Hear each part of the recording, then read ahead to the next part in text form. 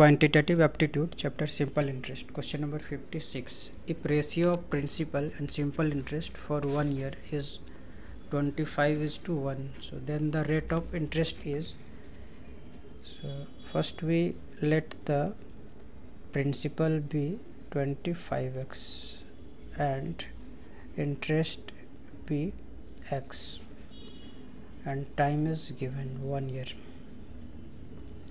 So what is the rate of interest? So we know that the formula of rate of interest is equal to I into 100 upon P into T. So is equal to x into 100 upon principal 25x and 1 x cancel, and 25 for the 100, so is equal to 4%. So which is the required answer?